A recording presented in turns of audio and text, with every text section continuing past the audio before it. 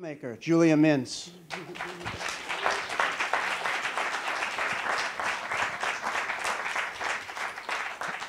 Just obviously an incredibly powerful film, really beautifully made, and a lot to talk about in terms of the making of it. But just wanted to start with, you've made a lot of films about bravery and resistance against odds. What put you onto this film, this particular story? This film really was, I think, a product of what I didn't know. And, you know, I went to public school. I was raised on the biography of Anne Frank and, well, the misconception that, you know, America liberated and kind of saved the day. And then I came across a story of a young girl who dug herself into a ditch and blew up a train headed for the front lines. And I thought, ooh, you know, who's this Jewish Joan of Arc? I want to make a film about her. And then I very quickly learned that there were 25, 30,000 people who actually did this, and I knew pretty swiftly. I remember, actually, I was on the phone with Michael Berenbaum, who was the former director of the United States Holocaust Museum and creator, and when he said, yeah, there are 25, 30,000, I was like, what? And I remember I was in my kitchen and the hair stood up on the back of my neck, and I thought, all right, I have some work to do. And that was over a decade ago, actually, and I knew that I was really creating something that was against time. And so I just, as fast as I could, I read everything I could, and in between productions of other films, I've done all sorts of stuff over the past decade, I would go and find another person that I could interview and go talk to, and I'd shoot the interview. And every time after I shot an interview, I was like, okay, whew, got that. And then, you know, it's a pretty remarkable journey, both personally, soulfully, and professionally. Of course. And so how did you track down the people that you got? Which were all incredible, each of them incredible storytellers in their own way, and revealing more than just the story of their resistance, but the humanity that's involved, both in every direction, and the loss of humanity and what happened.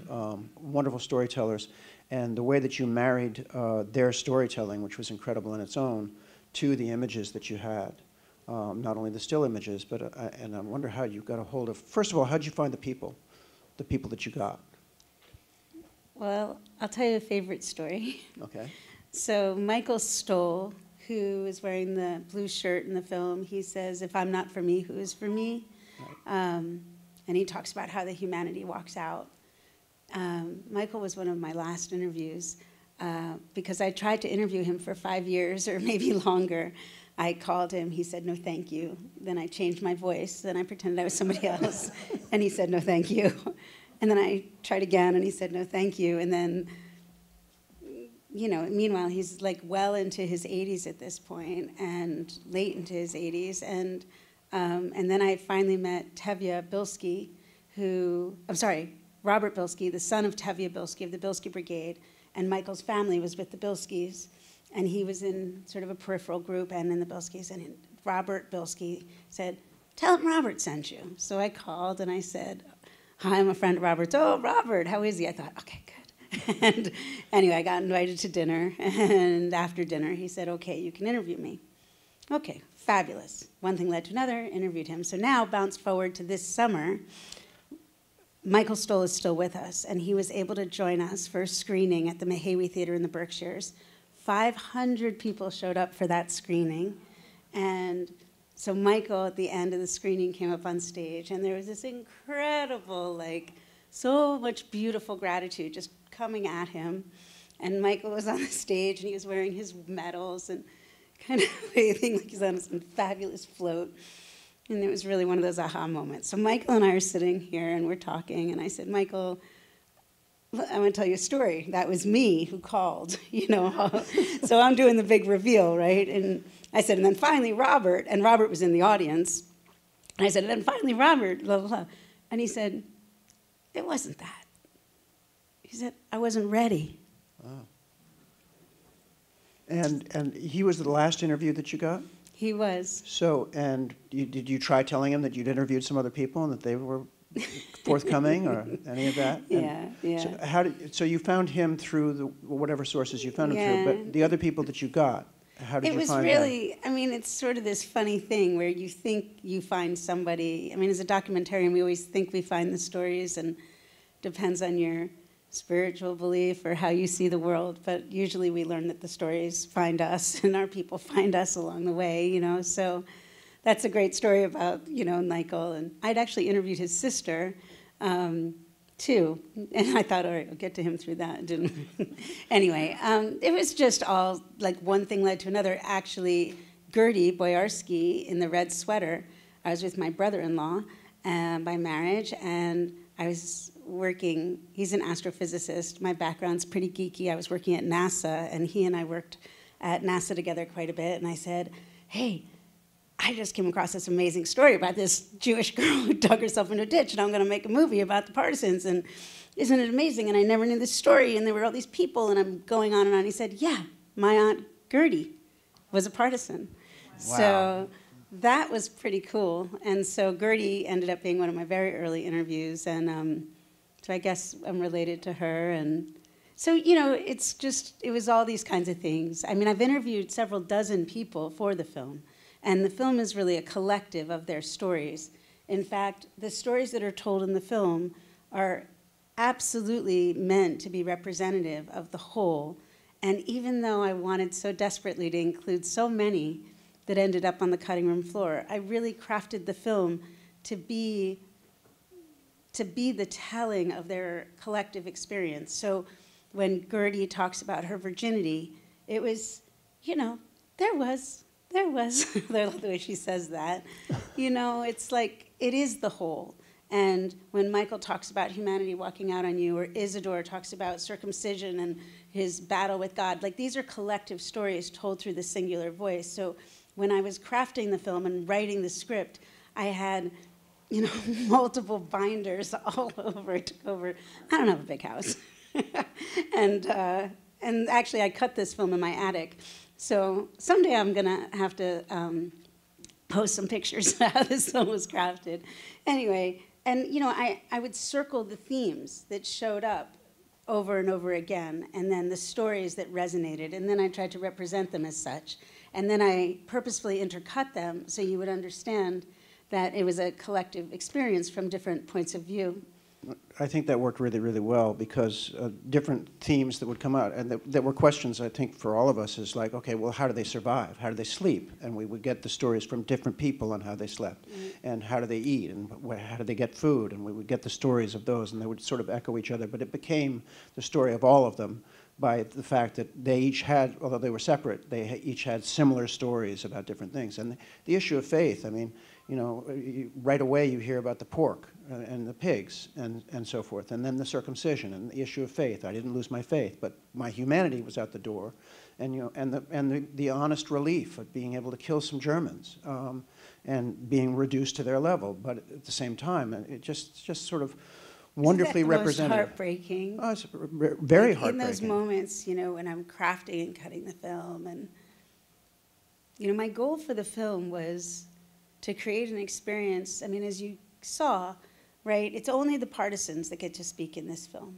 And as a filmmaker, as a first-time director, you know, taking this journey and making that choice to not have the narrative led by accomplished, brilliant historians, but to allow the partisans to speak was really a difficult decision, because it really made it hard to get folks behind me, you know, as the writer and the director, and as you know, my first time and at the helm. And it was just, the film spoke to me from its first conception. I knew that's what I was doing. And I think that because of that, when I went to interview people, I was very much focused on the idea that this was our oral history in the tradition of, you know, what I've learned from Native American history, and, you know, that we really are passing something down, like our elders are passing their stories to us, and they weren't just stories of horror. It wasn't just stories of the Holocaust. It was stories of our humanity and how we have to protect it and how we have to guard it. and to understand that our threshold for all that we're capable of or what we think we're capable of is really quite different.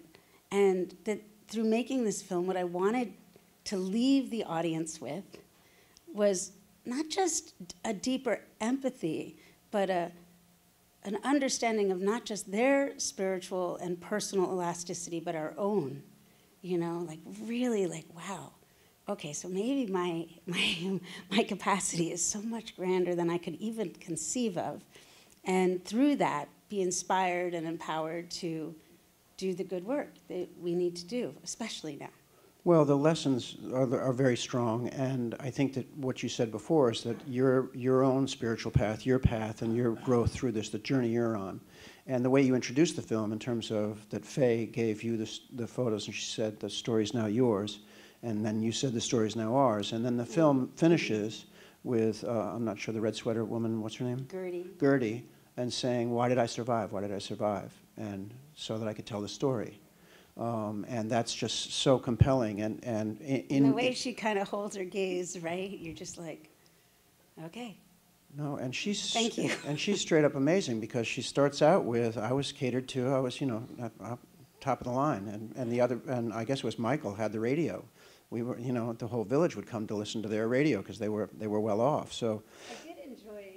What, am I gone? I think you're there. I did enjoy when I was making the film. One of the things that I really loved was, it isn't, right? Yes. Yeah. Here we go. One of the things, thank you, that I really loved was, kind of as a writer, you always want to, you want to weave stories together, and you don't want to bang people over the head with anything, but some of the storytellers and some of the ways that the stories came together, I loved. Like Michael talked about the radio and how they would dance, and then, another, like 8 hours later in the interview, he talks about listening to the front line and how he put the ear to the ground. And I was like, oh, this sort of stays with him, the sound and the listening. Or Gertie talking about early on in the interview and her happy life and peanut butter and jelly sandwiches, and then the way it kind of comes back where she's like, "An eye for a little from the pig's mouth," So you get these sweet, like, kind of reprieves, right? Isidore with the wire and the shoes, and then he's ripping the wire out of the train. And it's subtle, but what I love so much about the interview process, I conducted all the interviews in the film, was that it's just a reveal. People's characters are so exciting. I mean, these interviews took place sometimes over days. I mean, literally, I would spend days with them and hours and hours and hours, and I'd bring my flatbed scanner. You were asking about the images, and I'd bring the scanner, and I'd scan all their photos. You can kind of see that a little bit in the credits. And I loved the way different facets, different traits of people's personalities, like, I'm going to die with my clothes on, and then the way, she's this tough little girl, and she finds her way back to that resiliency over and again. And it's just so interesting to have that. What a gift, right, that I get to go out and listen to people and hear their stories and sort of delve deeply for hours and then get to kind of create this so I can share it with you all. And you did create it. It's, I don't know if you can hear me, but it's a gift to us. From being able to get some of those details that reveal not only character, but they reveal the real day-to-day humanity, the boiling her underwear with the bandages, and those kinds of things. And, picking out of your teeth, the different little small things of life and survival that are in extremis, and that really tells the story.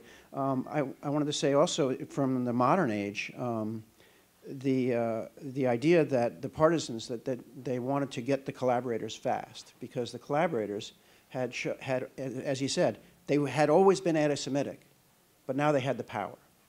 And that's something that we have to be aware of today as we see what's going on, and somebody gets licensed to be anti-Semitic, and suddenly it's revealed that they always were.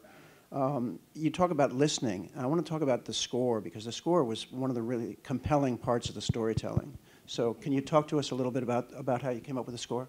Oh. Sure. Thank you. Which one is good? Do you have the good one? I got a good one. Okay, I got a good one too. We got good ones. We're good. So yeah, isn't the score great? I love the score.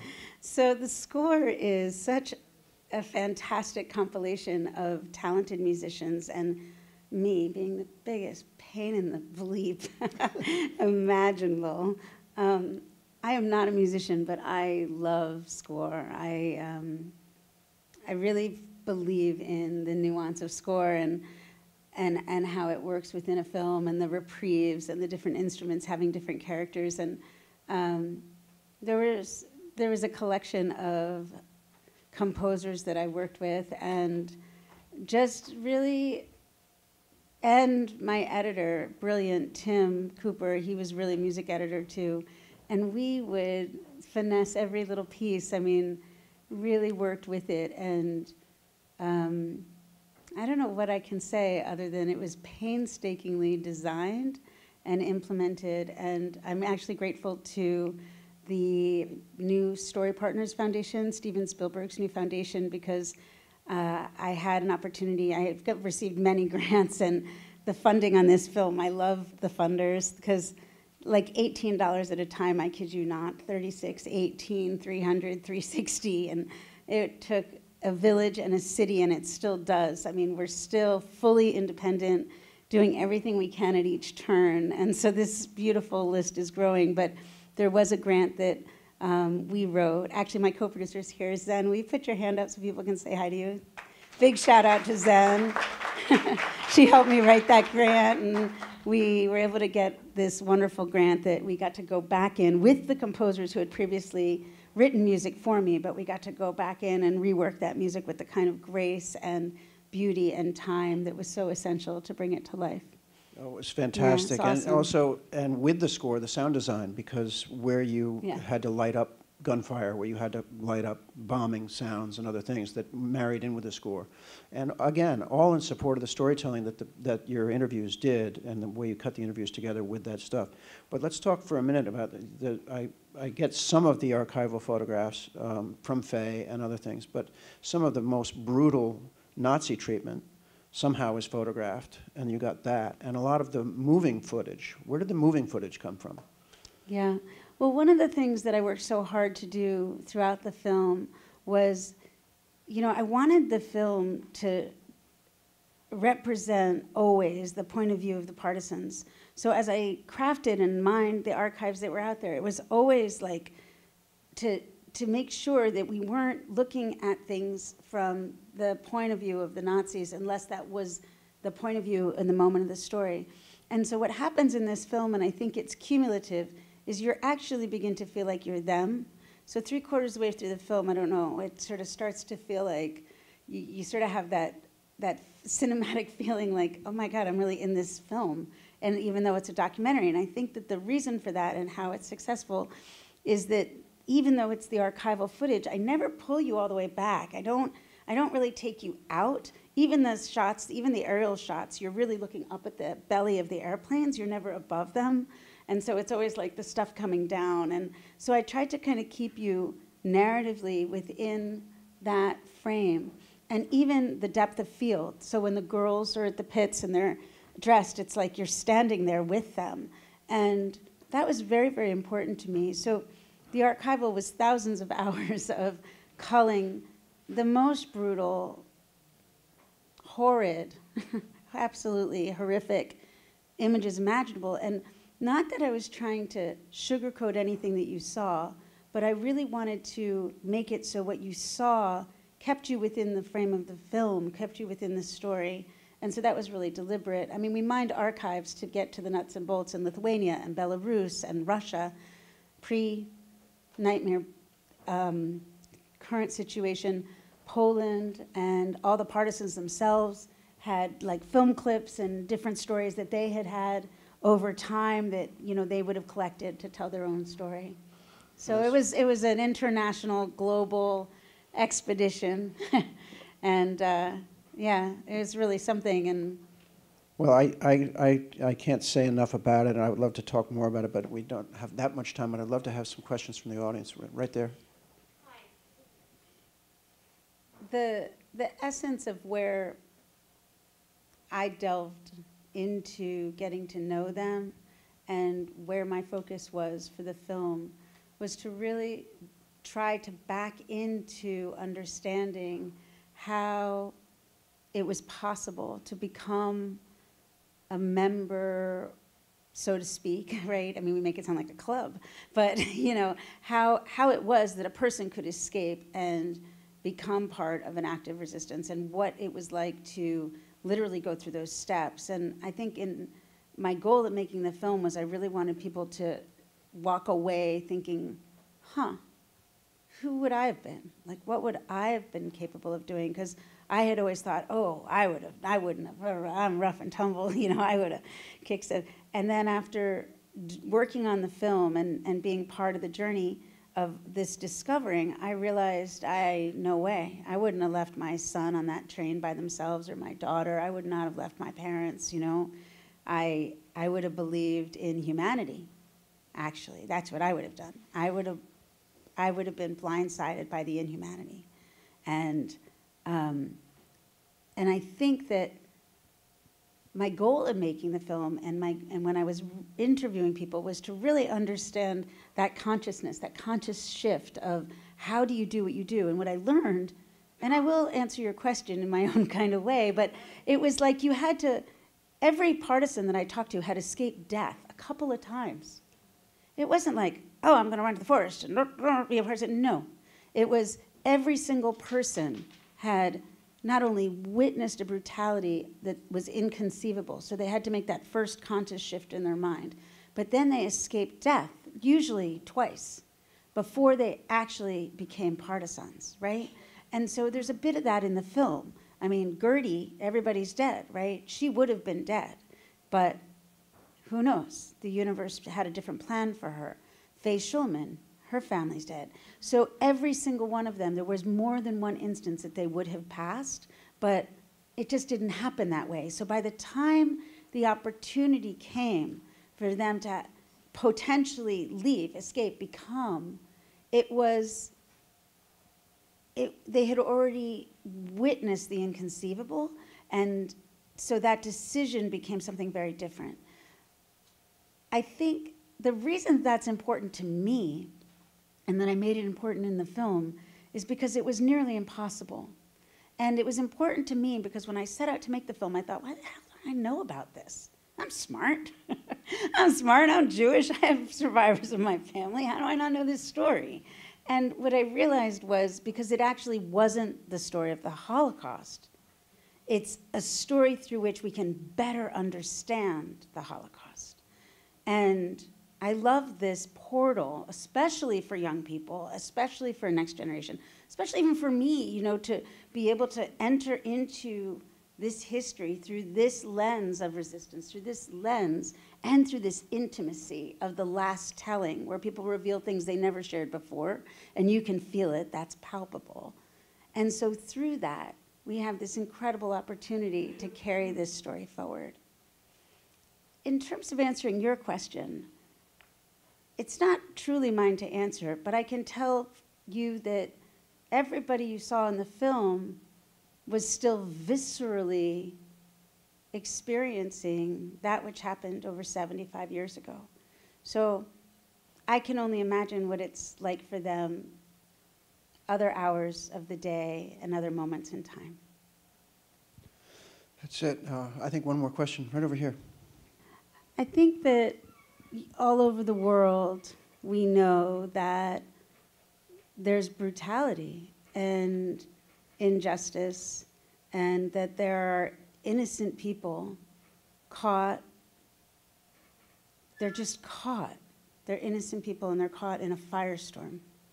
And I think that through learning about this film, it allowed me to connect with all the people of the world who are caught in a firestorm, and reinstill in me my dedication to making sure that all people are protected, and that we do need to be vigilant, and that anti-Semitism, as we've seen of recent, is rearing its head in ways that I didn't think I would see in my lifetime.